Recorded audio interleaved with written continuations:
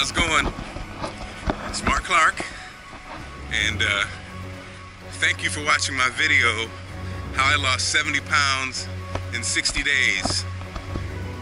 Now, this is part 2, how I lost 70 pounds in 60 days, gained it back, and then lost it again.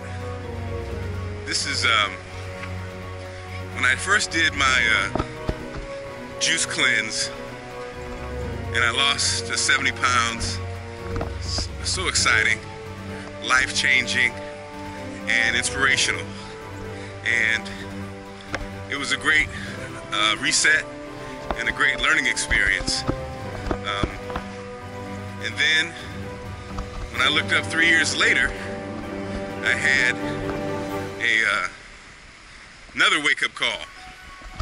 And part of the wake-up call was realizing that I'd gained most of the weight back, and because of it, my blood pressure spiked and landed me in the hospital.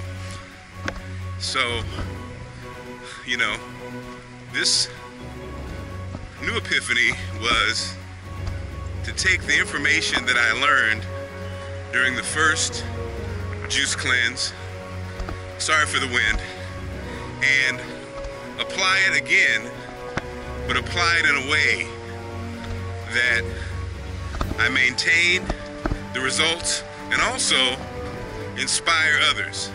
Because as the song says, we fall down, but we get up.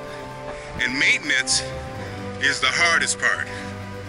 Doing it, losing the weight, that's not easy, but maintaining it is the truth.